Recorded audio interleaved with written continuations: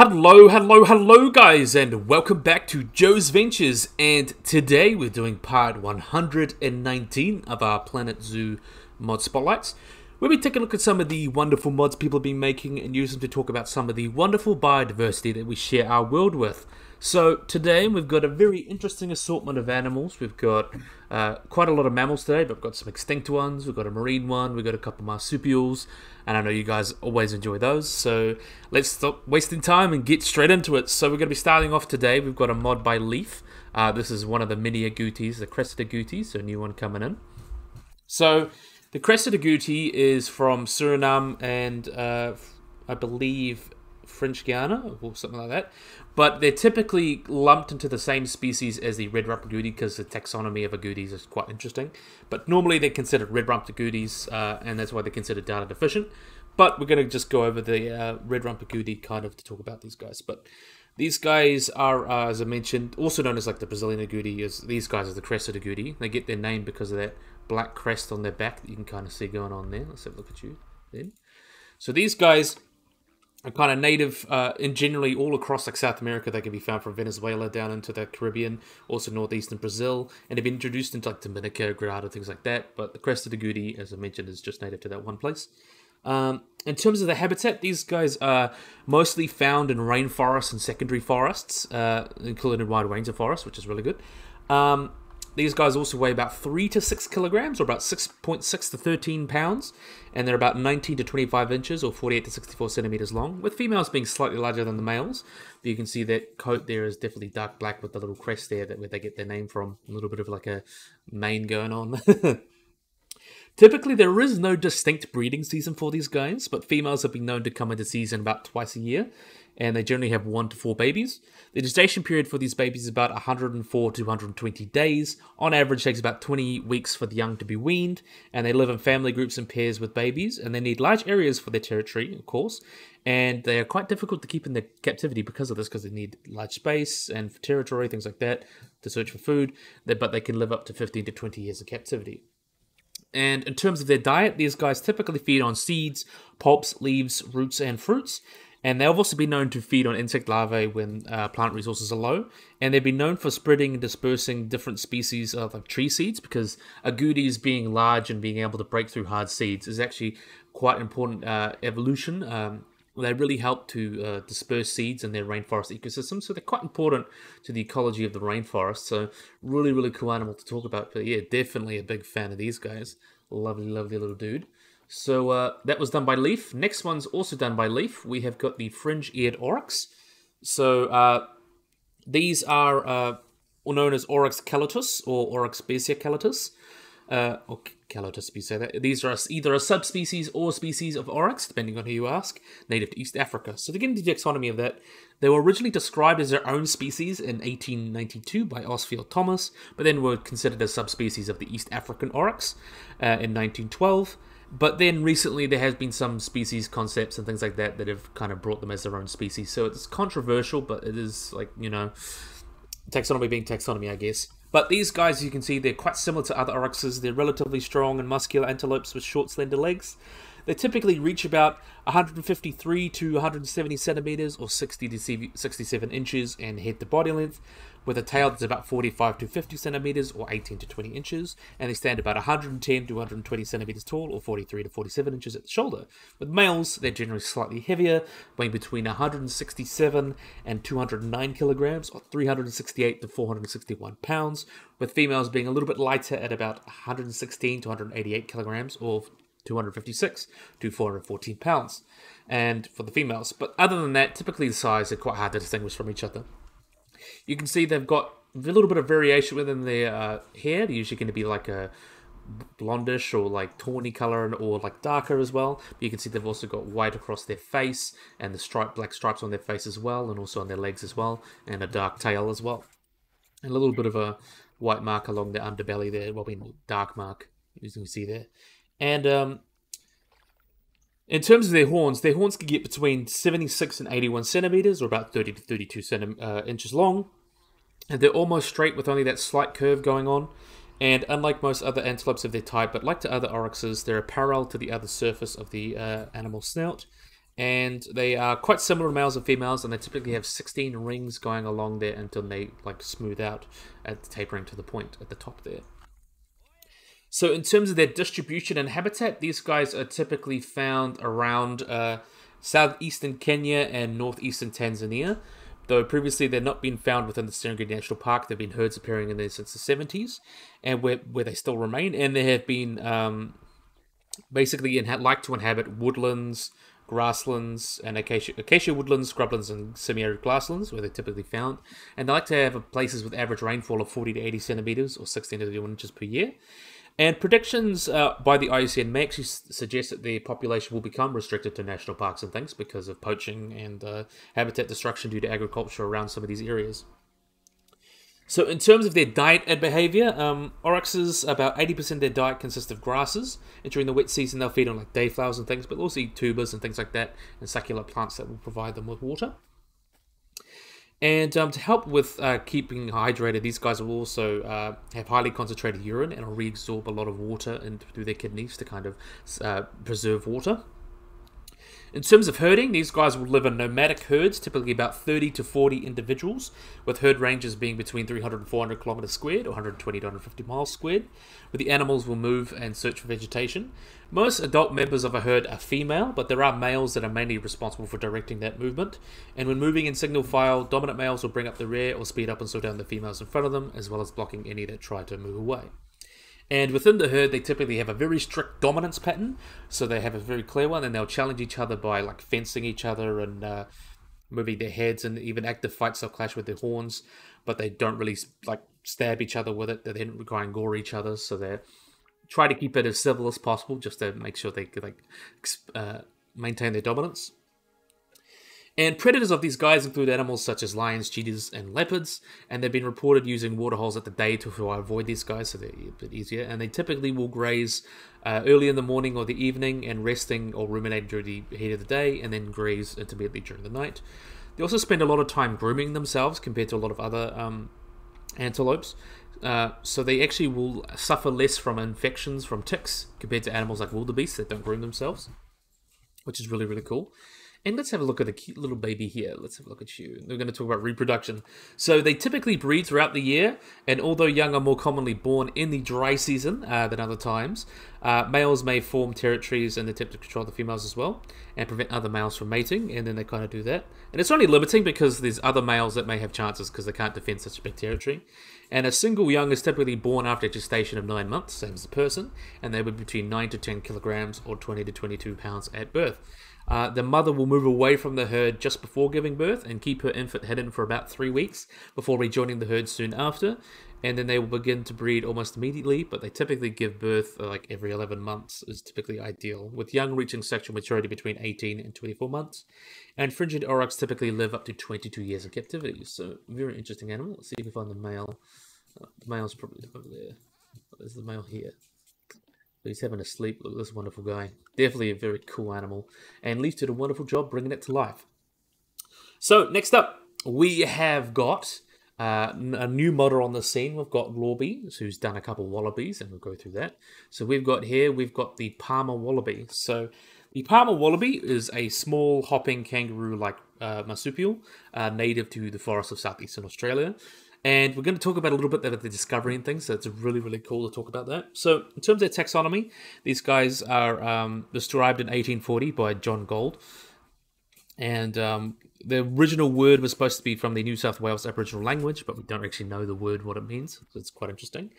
And they were actually almost thought extinct for a while. So they were a very shy cryptic creature, so they were never really often seen. So they thought to be extinct, and even between the end of the 19th century, they were thought to be extinct. But in 1965, workers on Kawa Island in New Zealand, not too far from where I live, near Auckland, they tried to control the plague of introduced Tamil wallabies onto Kawa Island, which is quite a common species in Australia. But they were starting to just found a lot of these were actually Tamil wallabies. But they miraculously but a miraculously surviving population of Tama wallabies. So some of them weren't Tama wallabies, some were Palmer wallabies, and they were thought long extinct. And there was like an effort to exterminate them was put on hold to capture them and send them to Australia and hope that they could breed and repopulate in the wild. But then this renewed interest in these Palmer wallabies led to another milestone. With only a couple of years later, in 1967, they found that they were still existed in the forest near Gosford in New South Wales, and they found alive and well, and then they've been spotted as far as the Queensland's border, and it actually shows that, oh, they're actually not extinct, they're just really well at hiding themselves. So that's really, really cool. So in terms of their size, they're actually the smallest member of the genus Notomacropus, so smallest of the wallabies. They get between 3.2 and 5.8 kilograms, which is about 7 to 12 pounds, is just less than 1/10 the size of a red kangaroo, which is the largest member. They get to about a meter or half a meter or 1.6 feet long, and they have a sparsely furred blackish tail about the same length as themselves. Their fur, as you can see, is reddish to greyish brown, with it being greying on the head and becoming pale on their stomach. Presumably, individuals have been sighted many times through the year with extinct, but they were thought to be other things like pademelons, which is another really interesting thing about these guys. So in terms of their habitats, these guys tend to live in hard-leaved forests in northeastern South Wales. Like the pademelon, they like forests with thick undergrowth or grassy patches. They will come out occasionally, and they'll even can be found in rainforests and dry eucalyptus forests sometimes. They are mainly nocturnal and will use shelters and thick scrub during the day, though they can travel at speed as run away if necessary. They typically emerge shortly before dusk to feed on grasses and herbs in the forest clearings. And while they're largely solitary, they will sometimes group together in groups of like 2 or 3, and sometimes will come together to feed in favourable circumstances. And let's have a look at the cute little baby here. Oh, that's elderly. Let's see if we can find a baby. It's a juvenile. We'll have a look at the baby here. So, as I mentioned, they were thought extinct for a while, and that's because they're quite rarely seen. And the status is also kind of encouraged that as well. So the species remains rarely seen, so not seen too often in the wild. But there is evidence to suggest that could be a population decline, so they are considered near threatened by the IUCN.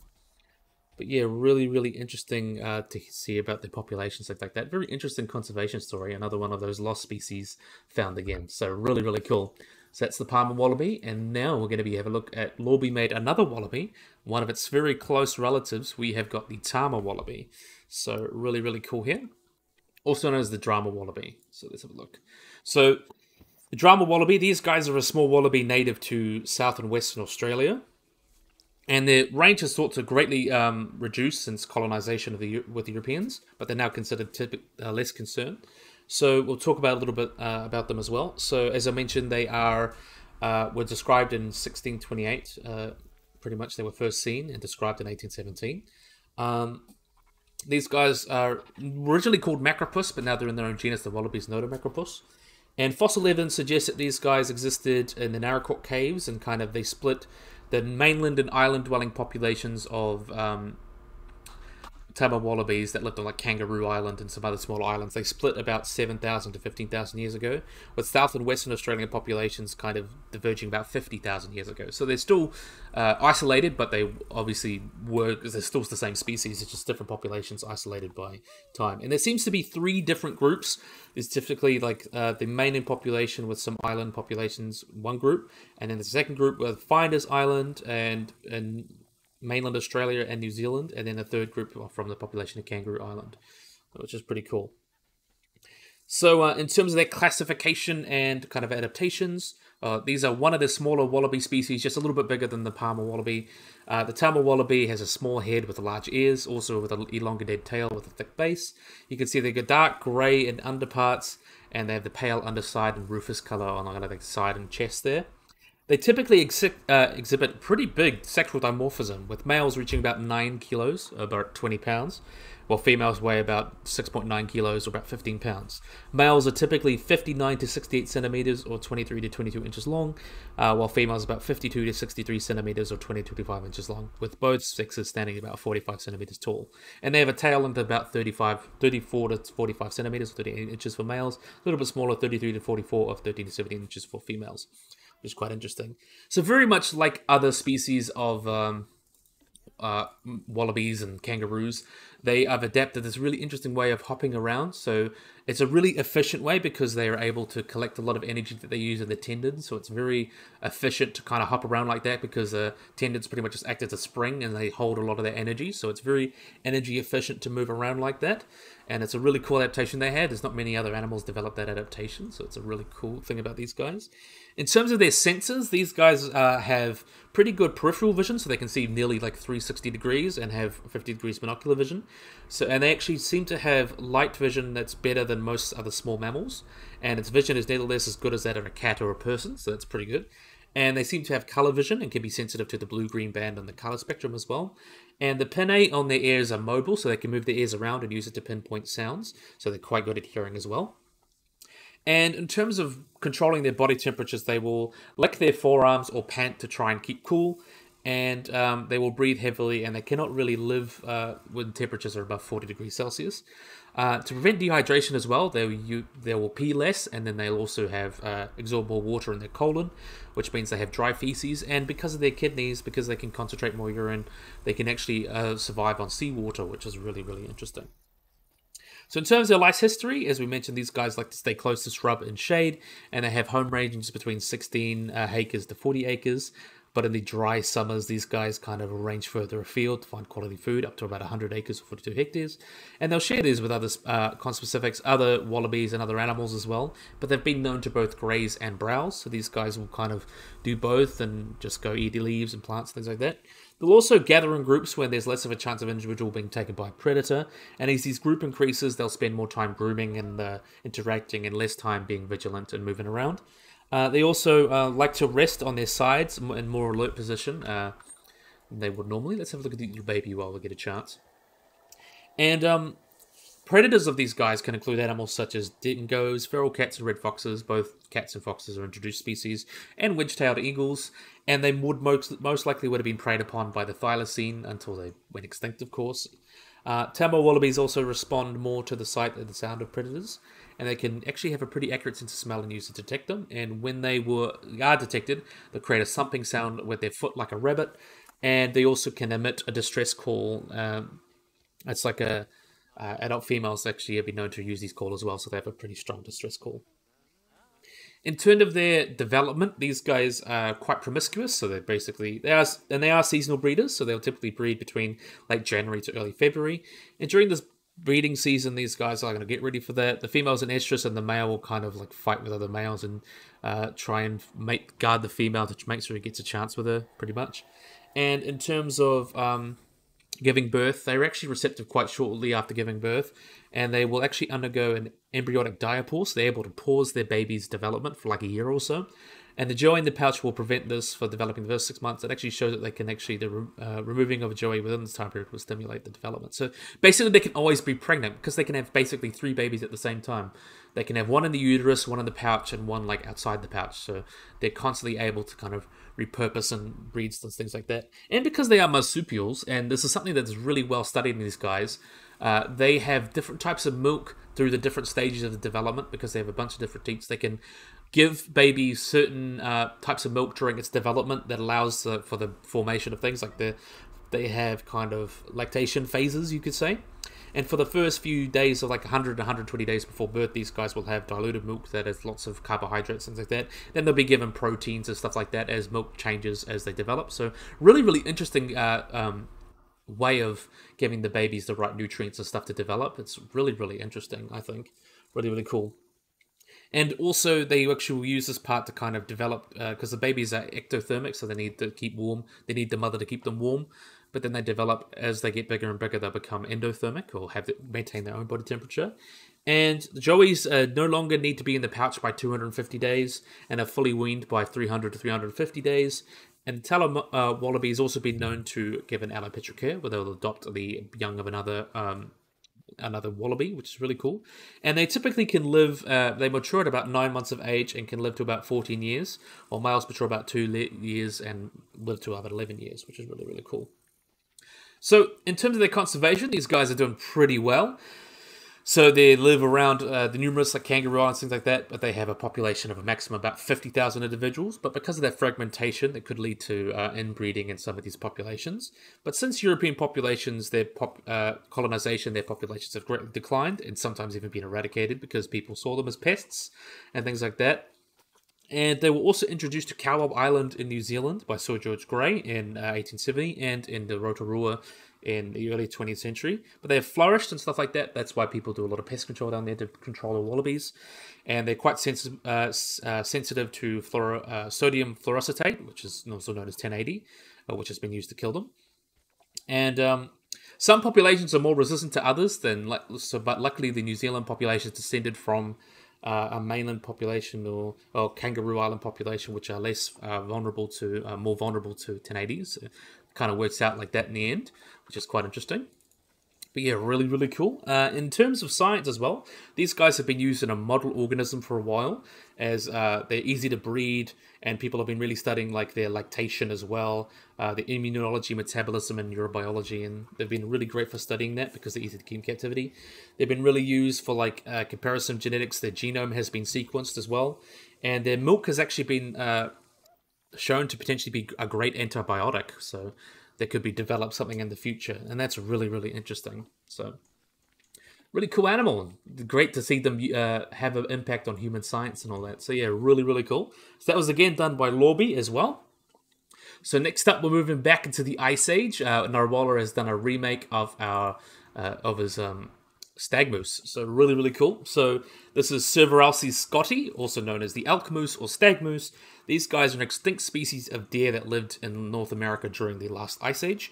And they're the only North American member of their genus, which is Cervaralsis. And their closest living relative is the modern moose, or Alces alces. And you can see they're quite as large. They're about the same size as a modern moose, but the main difference is their antlers, and they have a little bit more of a normal, typical deer-like muzzle. So their face looks much more like that of a typical deer in comparison to moose.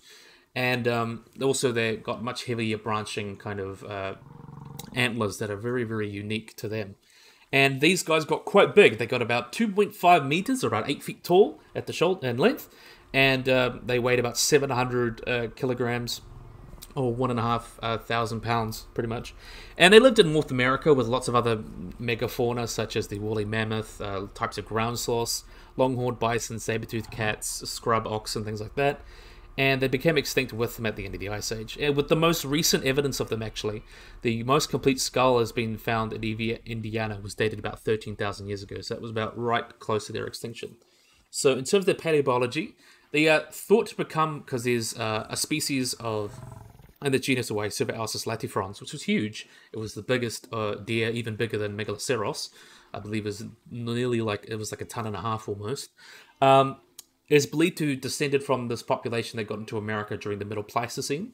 And then these guys would have loved living in these spruce parkland environments with animals such as the woodland muskox, giant beavers like Castelroides, caribou. And the typical range was now from southern Canada to Arkansas into Iowa and New Jersey.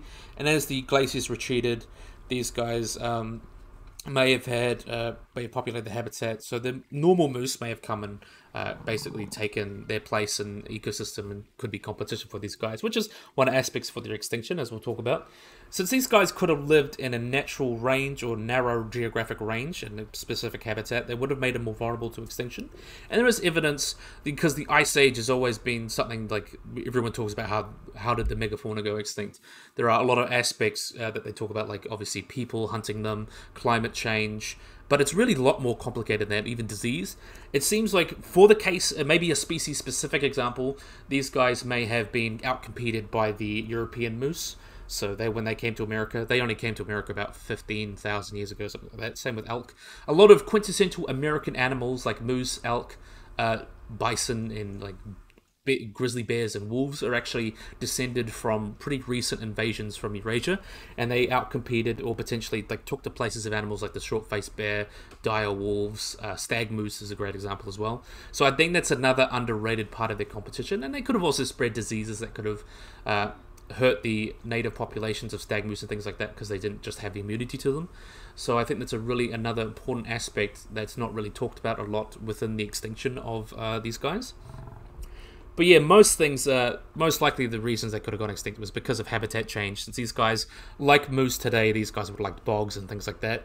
That would have changed as the climate got drier. There would have been less of that. Could have put a hurt on their population. Could have also been people and disease that could have spread for both people and, of course, could have spread from moose as well, so and competition from moose, and then their populations could have declined from there and could have been a reason for their extinction. But you can see how different they look from moose. Like, they're very similar to a moose, but you can see the snout is very, very different. But yeah, really, really cool. Really love the look at the female. And look at this cute little baby, how cute. And I love the little spots. It makes them a little bit different. Definitely a big fan of this guy. Love the changes. So yeah, really, really cool. Another wonderful extinct mod from Narwhal. So next up, we have got the West Indian manatee. So this one is done by Leaf, Jen, and Buffsu. Let's see if they're going to go in the water. I know there's kind of been some issues with them. I wanted to go in water recently. Let's see if they'll do it. Yeah, no, they're gone. Okay. So let's have a look at you. A really wonderful animal. So the Western Indian manatee, which is also known as the North American manatee, these guys are quite a large aquatic mammal that's found to the Caribbean and can be found from the eastern US down to the Brazil. So in terms of their description, these guys get to about 2.7 to 3.5 meters, or about 8 to 11 feet long, and can weigh between 200 and 600 kilograms, or 440 to 1,320 pounds, with females generally being bigger than males. And the largest recorded individual, she was about 1,655 kilograms, or about 3,649 pounds, and was about 15 meters long and about 4.6 meters. And they're quite long-lived animals. They've been known to live about 50 years or more in the wild, and the oldest one we know, Snooty, lived for about 69 years. So she was born in 1984 and sadly died in 2007.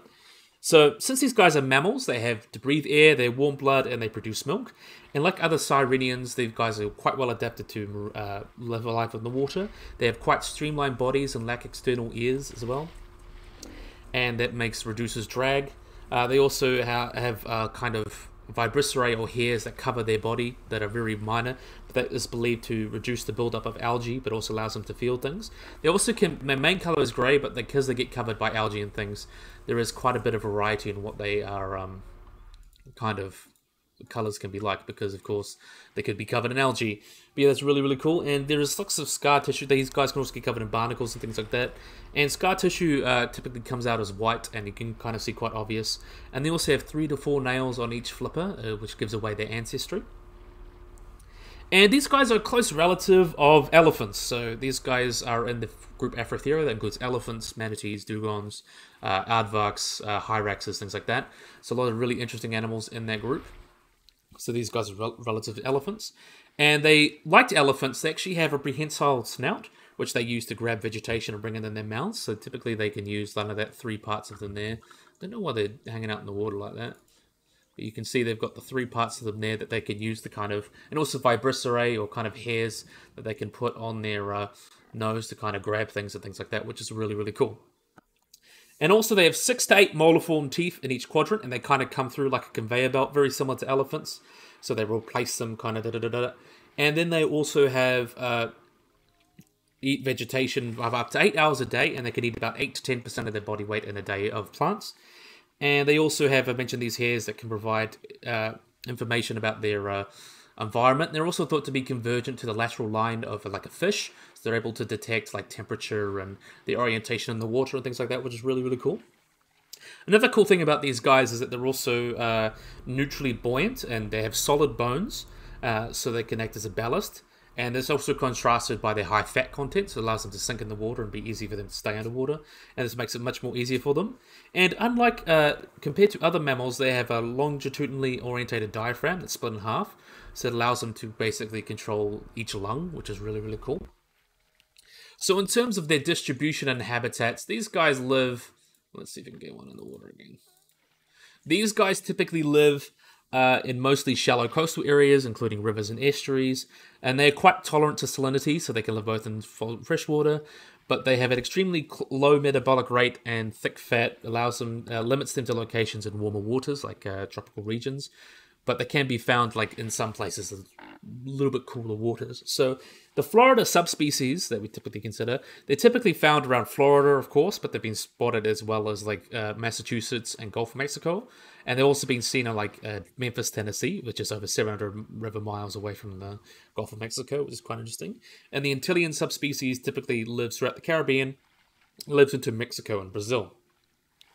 But typical like mitochondrial DNA shows that there's kind of three locations: is the Florida and Greater Antilles population, the Mexico, Central American, Northern South American population, and Northeast and South American population. Though typically their distribution depends a lot on temperature.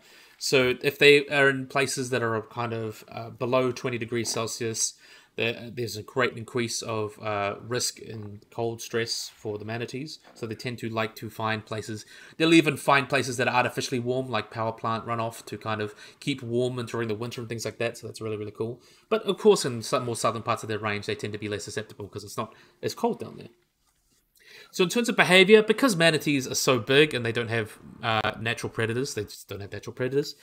And because of their large size and capacity for low metabolic rates, they can actually do long, deep dives as well as be quite slow. There have been, in spite of their docile demeanor, their large size means they have no natural predators. And though they're solitary as well, and American crocodiles and stuff may occasionally eat manatees, and there has been a manatee seen with bites from bull sharks and or a tiger shark. But because of their habitat, typically live in quite shallow water, they're not very likely to meet a lot of these species.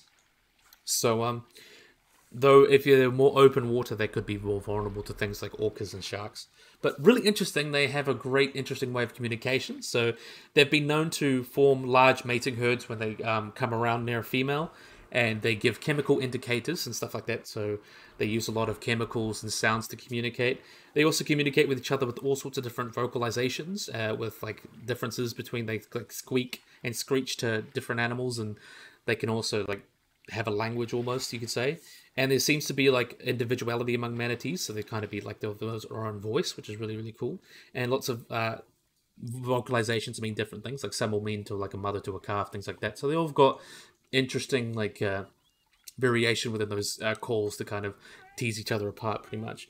And also they will produce sounds very similar to most other mammals. They have vocal folds, things like that. And they'll also be known to eat other manatees' feces, which is used to grab information about their reproductive status and their dominance. So they use that kind of chemical way of communicating. It's called chemoreception, to kind of figure out the reproductive status and the social status of these manatees, which is quite cool. Manatees are also obligate herbivores, so they typically will feed on over 60 species of aquatic plants in both fresh and salt water. Seagrass is a staple of the manatee diet, particularly in coastal areas, and when the tide is high enough, they'll often come onto, they'll bring their hands onto land and kind of graze on that. They'll do that as well, which is really interesting. They'll typically graze for about 4 to 5 hours a day, and will eat about 8 to 10% of their body weight, as I kind of already mentioned. Let's see if we can get you there. And because they feed on abrasive part, their molars get worn down quite quickly. So like elephants, they have that constant conveyor belt of molars to kind of keep up with all their eating. And like elephants, they're also their hindgut fermenters, so they're not ruminants like deer and goats and things like that. These guys have quite a large cecum and large gastrointestinal tract, which is actually quite efficient. It accounts for about 23% of their body mass. So that large intestine will kind of hold a lot of plants that they use to digest and ferment in their bodies to kind of better be able to get all the nutrients out of it, which is quite cool. And the passage of food from their mouth to their anus is about 7 days, so it does take quite a while to get out of them. And it kind of increases that digestibility of the diet, and that's why and also the fermentation within their body provides additional heat, so that kind of helps keep them a little bit warmer, so that's quite cool. So in terms of, as I already mentioned the Vibriciae and how they could have been analogous to a lateral line and things like that, but we're going to have a look at the cute little babies, even though they shouldn't be on land. In terms of reproduction, manatees typically reach sexual maturity about 3 to 4 years of age. The males do. Females about 3 to 5. They're pretty capable of breeding throughout their entire adult life, but they will first breed successfully typically at about 7 to 9 years of age. Breeding will occur in these mating herds, so these guys will several males will kind of find a female that's an estrus and kind of follow her around and then try to kind of get their way with her. But typically the oldest males and the biggest males kind of have the most success, so typically the biggest and oldest kind of gets the best chance of mating. The reproductive anatomy of males consists of internal teats within the cavity, so it's inside them, which is quite interesting. And females are very similar to elephants, and like they have placenta and things like that, and they have an oval disc around their convex, which is quite cool. And typically the gestation period for these guys is about 12 to 14 months, and they give birth to 1 or maybe really 2 calves a year. And when the calf is born, they usually weigh about 60 to 70 pounds, or 27 to 37 kilograms, at about 4 to 4.5 feet long, or about 1.2 to 1.4 meters. Manatees do not form permanent bonds, and males contribute nothing to the baby's care. So typically they're kind of doing their own thing. I think we'll have a look at these guys over here, since we've already covered that.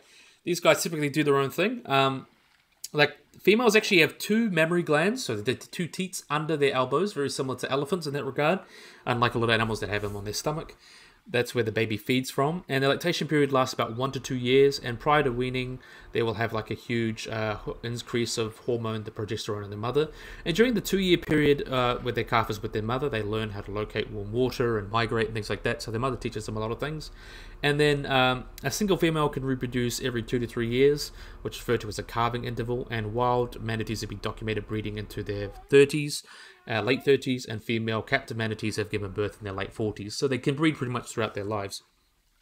Though most people don't like breeding manatees in captivity because the conservation concerns can be addressed quite well in their native environment, so there's not much of a need to have a breeding program. But in terms of their conservation, there are species that's considered vulnerable, but both subspecies considered endangered, both for quite different reasons, as we'll get into.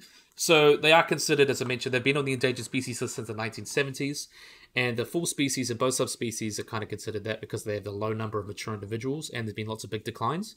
They face different threats, but the largest case of death for Florida, classes of death for Florida manatees includes collision with watercraft, loss of warwater habitat, high mortality, entanglement, and eating like plastics and things like that, pollution, habitat loss, and harmful algae blooms like red tides. That's the main thing that affects the populations of Florida manatees. In Antillean manatees, they suffer from pretty bad habitat fragmentation, illegal hunting, and some countries they can also tourism has been an issue because they've been colliding with watercraft as well, so that's another big thing. But they're both really badly impacted from that. But luckily, there's lots of conservation efforts to try and protect both of them. And yeah, really cool species. How can you not love these guys? So really, really cool. How can you not love these manatees? Again, done by Leaf Jen and Buffsu. Another cool remaster. Definitely awesome to see that. So, last but definitely not least, we've got by Narwhal, we have got the African Shiva Thair. So let's have a look at these wonderful guys over here. So there's kind of 3 species of Shiva Thair that we'll get into. So Shiva Therium, or Shiva's Beast, which is the Shiva, which is an Indian god, or I think Hindu god, and Therium is beast, so basically Shiva's beast. These guys are an extinct genus of giraffids, so they're related to okapis and giraffes, and they range throughout Africa into India, and there's kind of 3 different species recognized. There's this species is the African species, we could say, is Shiva Therium mansorum. There's also S. hedoni, which is from the early Pliocene of South Africa. And also there is the largest species, and it's actually one of the largest, if not the largest ruminant of all time, Giganteum, which lived in India. So as I mentioned, these guys typically evolved. These guys evolved around the late Miocene, so about 7 million years ago. In Africa, it lived throughout to the early Pleistocene. And S. giganteum has been recovered around the Himalayan footlands about 1 million years ago. And there are actually suggestions that this species, the African species, may have lived up to about 8,000 years ago due to rock paintings. And also some other paintings around the Sahara and Central West Africa. So there's things that resemble them in paintings, so it could be them. But we don't have the fossil evidence. We don't have the fossil evidence to suggest that. And depictions are likely could be other animals as well. So as you can see, Shivatherium as a giraffe, they look quite a lot like other okapis, in that regard, but they're actually much heavier built and larger. These guys typically about 2.2 meters or about 7 feet at the shoulder, or about 3 meters or 9.8 feet in total length, and they weigh up to about 400 to 500 kilograms or about 880 to 1100 pounds. But new estimates actually make them a lot bigger, especially the larger species Giganteum.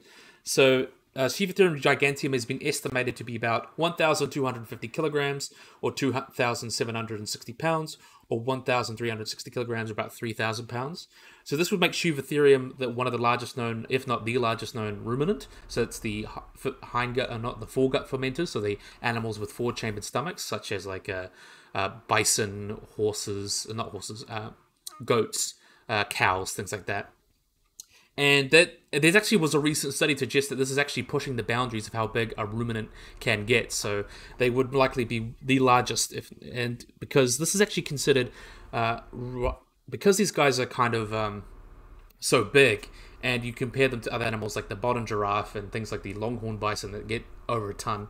But these guys are actually like thought to be an underestimate because of they didn't take into account because the individuals in these estimates wasn't the largest individuals known, and also because they were not to take into account the ossicones, or these large like antler-like projections here. So ossicones and antlers are very different, but it's a great example of convergent evolution because these ossicones kind of there's all sorts of different species of giraffids with all sorts of different weird headgear and things like that. There's even one that looks like Pachycephalosaurus, but you can see these guys got almost like antlers going on, and it's a great example of convergence. So they're made very differently. Ossicones are kind of very differently made to antlers, but they kind of all share the same purpose and can be really interesting headgear to use for fighting for females and displays and things like that, which is really, really cool. And because of that, they have these wide antler-like ossicones, and they also have these strong necks to support them as well, and neck muscles to lift their quite heavy skull. And a little bit about the taxonomy as well. We'll go over to their diet. There was a dental wear analysis on one species of Shivatherium that lived in South Africa, the Hedensai, you say that. It showed they were brachiodont teeth, but they had higher hypsodonty than a giraffe. So these guys were not quite as specialized browsers as modern giraffe. These guys are more mixed feeders, so they'd be grazing and things like that. And in terms of their taxonomy, they were actually thought originally to be the ancestral link between ruminants. So obviously I mentioned like goats, cows and things like that. They were thought to be the link between ruminants and things like pachyderms, so elephants, rhinos, horses, and tapirs were all thought to be related. But now we know, and it was thought to be because they're quite robust morphology, but now we know that's not true at all. These guys are a giraffe, giraffe through and through, a giraffid. And in terms of taxonomy, the rhinos, horses, and tapirs are now in their own group, the odd-toed ungulates, the perissodactyla, and elephants are not related to them at all. They're all the way in Afrotheria, related to manatees, hyraxes, otter shrews, and elephant shrews, and animals like that, and aardvarks. So that's really interesting to show how much that changes. But yeah, really, really cool. The Mancerium, I believe, if you look at this species is probably about, as you see, average about 950. So they could get quite big, and we kind of mentioned all of that here. Yeah, really, really cool. Hindu god, yeah, that's right. So yeah, really, really awesome. Nice to see Nawala making some more extinct animals and get a cool chance to talk about them. I really love the design, love the big ossicones and all that. Really, really awesome. Let's have a look at the cute baby while we get the chance. Really, really awesome. So cute little baby giraffe, giraffid. I love the Shivatheriums. And if it's true that they managed to live 8,000 years, who knows, it could be subject of some de-extinction efforts, but we don't have the fossil evidence suggests they lived that early. It's really just paintings and things like that. But really, really cool if that turns out to be true. Maybe we just don't have the fossils yet, because we know the fossil record is obviously very patchy. But anyway, I think this is a great place to end the video. So I really, really, really hope you guys have enjoyed this video. Hope you guys like and subscribe. Always remember to hit the little bell icon to get notified about new things. So yeah, hope you guys enjoyed this video. Hope you guys like and subscribe. And bye-bye.